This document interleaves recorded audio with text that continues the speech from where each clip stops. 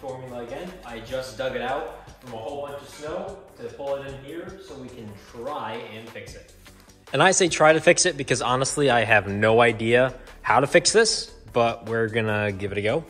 If you saw my last video, then you know that, oh boy, my tachometer in this car does not really work that well. It kind of just goes all the way up here whenever the car is on.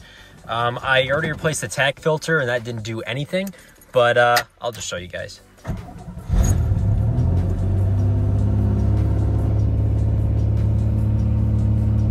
Yeah, it just stays up there. It doesn't move with RPM or anything because it'll just stay right there. So a few people that I showed this to actually said it could be the tach board. They said they had a similar problem to it and they just replaced the whole board and it seemed to fix it. So that is why I got this right over here, which is a whole nother gauge cluster. A new tach board can cost between 50 and 70 bucks. And I just had this at my friend's house and I thought might as well throw one of these ones in so I don't have to pay anything because if it's not the problem, I don't really want to waste, 50 to 70 bucks. But yeah, I have never really taken one of these gauge clusters apart before. So this is going to be new to me, but I am willing to learn. So we're going to tear into it and see what's involved in changing this.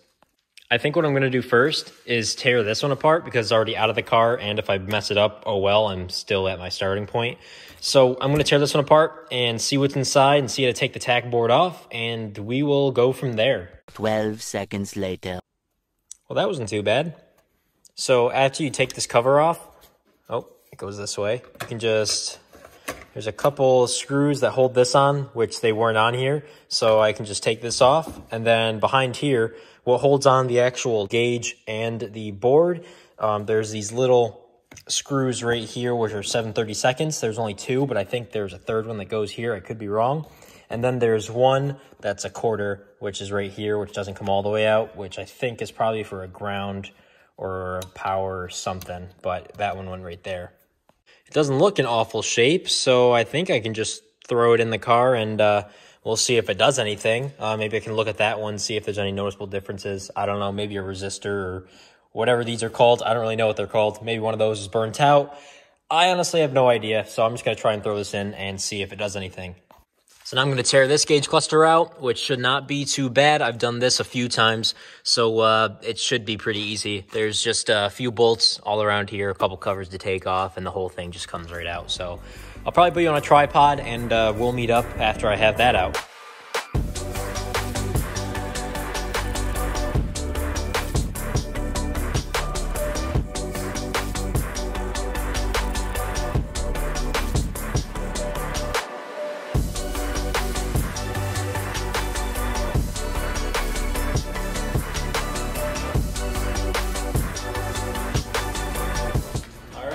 Gauge cluster's out, so now we can start taking this apart to take out this tach board. Okay, first we gotta just take this little covering off for the gauge surround, which is just a star bit.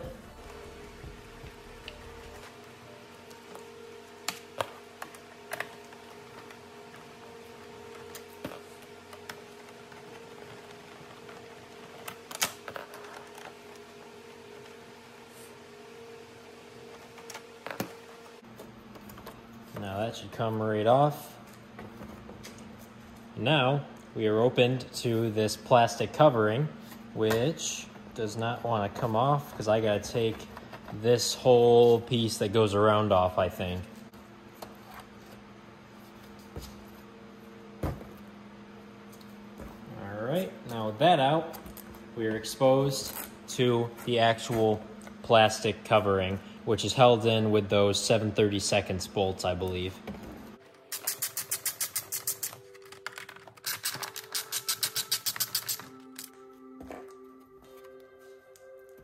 Now with that off, we're exposed to our actual gauges. So this black piece just comes right off, just like the other one, and then it should be the same kind of thing. We just have our 7/32 bolts right here, and our other one that's down here.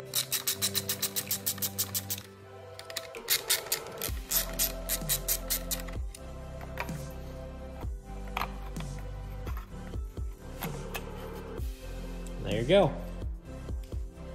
All right, I think I was wrong when I say that I had to take off this quarter one down here. I believe that this one just slides into this slot down here and it tightens against the actual board. So I think that that actually has to stay tight and you just pull that out. Probably makes a ground or something on here. Yeah, it's a ground, it says it right there. So that guy just has to stay tight, so you don't have to take this one off, you just have to pull it out. All right, so with them side by side, I really do not see any differences, but who knows? Like I said, maybe one of these things is burnt out in here or there's a cold solder joint or something like that.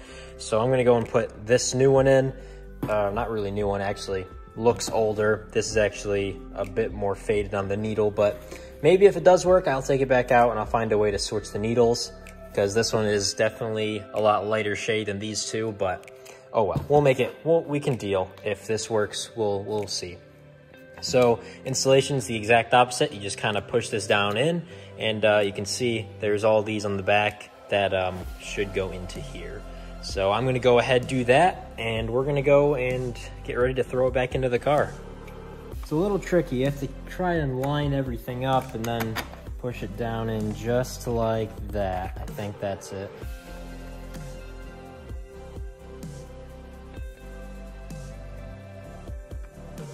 Just like that, that should be reinstalled. Want to see something funny that I found? So this is a manual, so it has the shift light, as you can see, but it never has been coming on, and I didn't really know why, but in here, that's the shift light spot. There is no bulb in there at all. So I think that's why, because when this guy goes on just like this, that spot is empty. So I'm gonna find a bulb and put it in there, and hopefully that should solve that problem, and then that should work. All right, it's all back together. So let's go throw it back into the car and see if it actually works. Okay, I have everything thrown back in very temporarily. I have like one of these bolts holding the entire gauge cluster on, but I should have everything hooked back up. I have the plug that goes into the bottom of here. I have the plug that goes back down here for the speedometer, I think. Actually, I think this one's for the speedometer down here. I have the other one that's plugged in back here too, and then I have the one that's plugged in over on this side. So I think that's everything that you need, but we'll see. So moment of truth, I guess.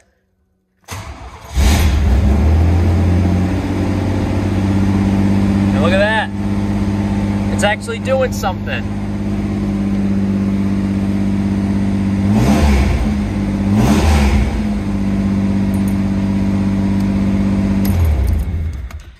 That's awesome. So that actually worked. All right, so now if this actually works, I'm gonna go back in and actually put this back in so it doesn't rattle all around and actually finish everything up. I did find this plug underneath there, which I don't really know what it goes to. I kind of looks like it could be for the trunk pop, but this car never had one, but it does have the plug on the actual back over here. Like the deck lid still has a plug that goes into it, so I don't really know what that's for. It could be a remote trunk popper, but I don't really know. So I do have an extra button over in the red car. For when I did that actual USB thing, I have an extra one of these with a trunk pop, so maybe I'll throw it in, see if it lines up, and see if it works. That'd be kind of cool if it did. All right, so I went and grabbed the trunk button, and you can see that the tabs actually line up for where it would go. So I think that this is what it's for, but we're gonna try it out. I'm just gonna throw it in and see if that works, because I only have one trunk key. So if I ever lock my keys in my trunk, that would be very unfortunate. Well, the gauge cluster is back in mostly all the way. I have it all firm in here.